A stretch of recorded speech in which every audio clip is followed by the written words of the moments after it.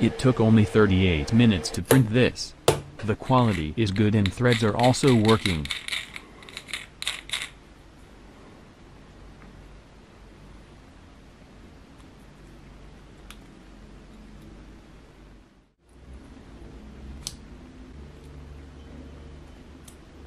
This printer comes with 3.5-inch touchscreen. It is removable and it has magnetic holder. The screen shows you the basic info, but it is also showing printing speed.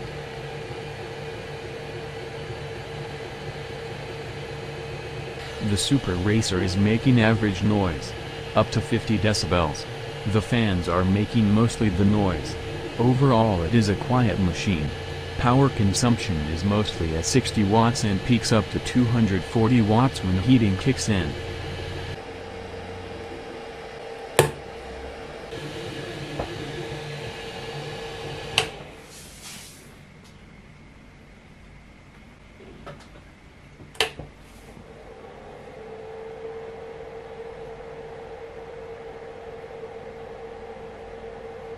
Resume printing after power failure works great.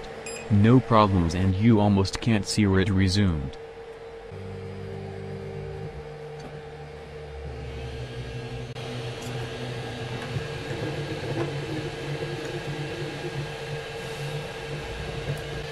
Resume printing also works after filament run out.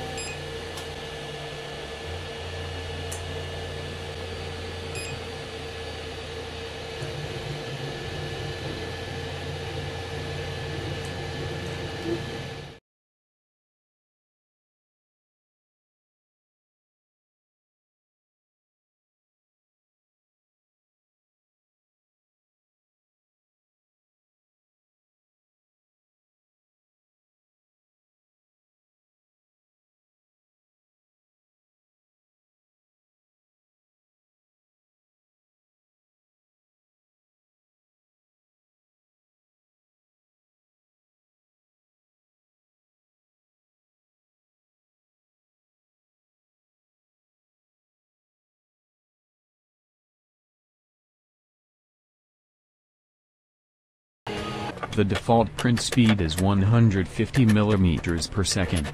The PLA test tube is also printed with 150 mm per second. But smaller, and things with a lot of details can't print so fast. Extruder starts slipping and cooling problems occurs. But printing bigger prints, it is amazing. It prints very fast with good quality. I tried printing even faster. I raised the speed up to 250 mm per second.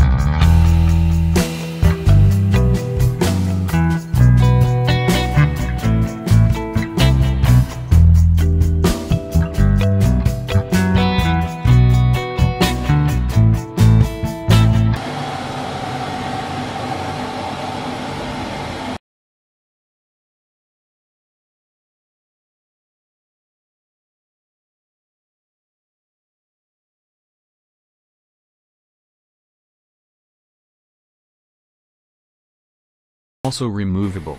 You can use both sides.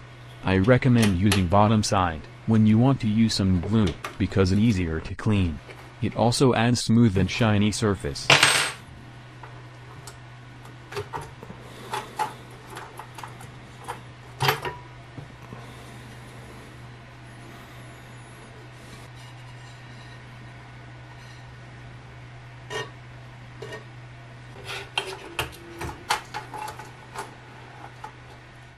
This cube is printed when I tested resume printing.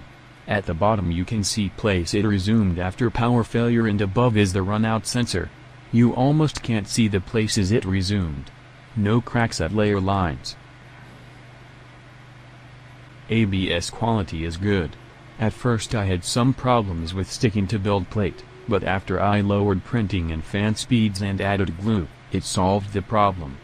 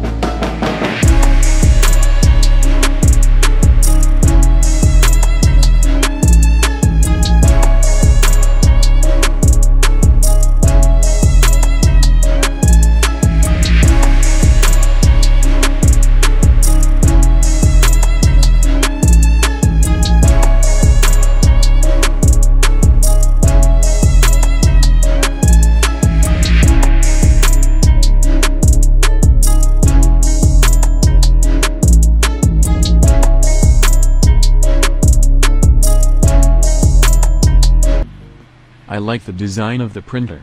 It is different, and the most favorite thing is the speed. Super Racer looks good, and it is the fastest 3D printer I have ever had. I didn't have problems and everything works like it should. More info in the description.